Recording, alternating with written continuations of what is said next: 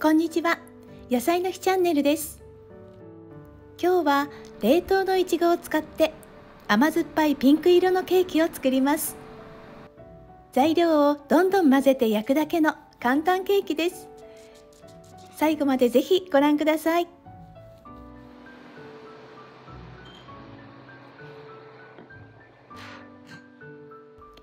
まずボウルに卵を割り入れて泡立て器でよく混ぜます。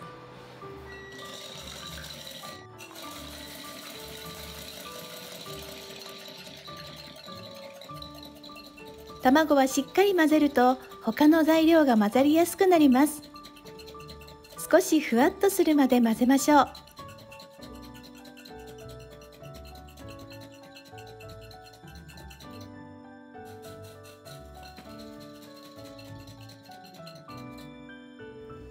次に砂糖を加えてよく混ぜます。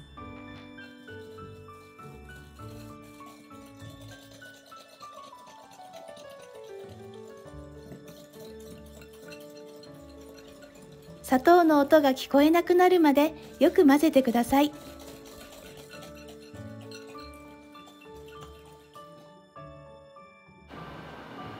冷凍のいちごは解凍してボウルに加えます。生のいちごを使うときは一度冷凍するか加熱してから加えてください。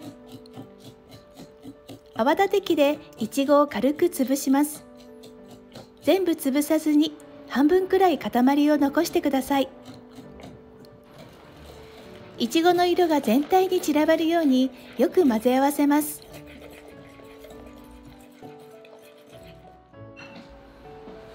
溶かしたバターを加えてよく混ぜます。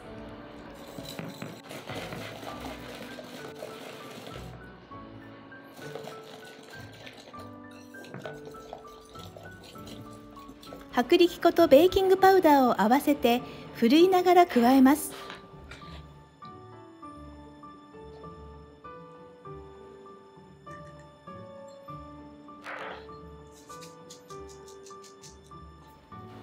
粉の部分がなくなるまでよく混ぜ合わせてください。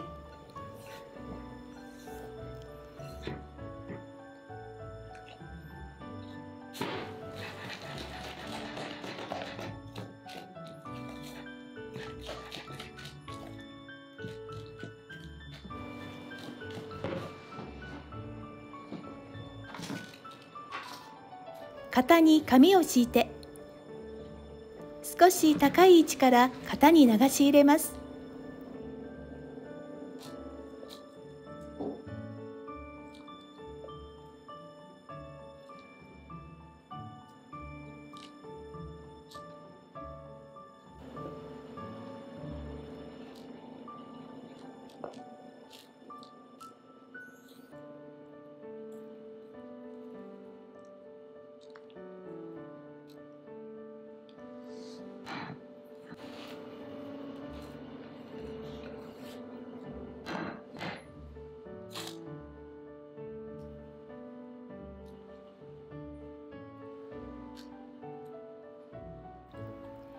生地の表面を平らにならします。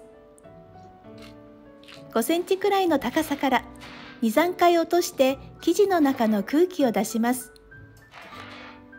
170度に予熱をしたオーブンで30分から40分焼きます。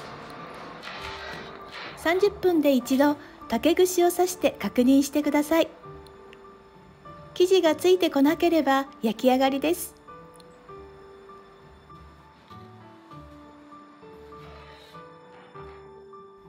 型に入れたまま粗熱を取ります。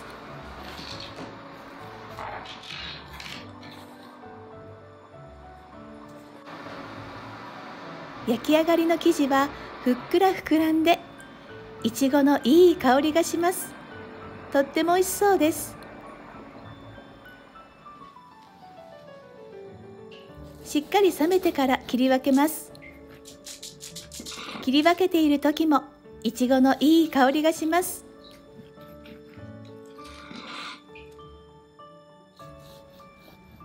ピンク色の生地に赤いいちごが散らばって可愛らしいですよ。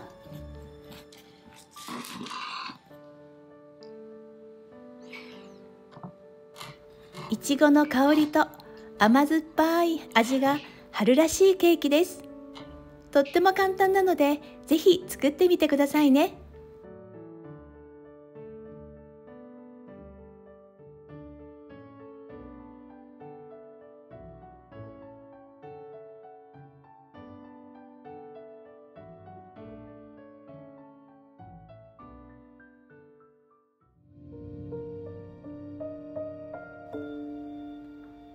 最後までご視聴ありがとうございました。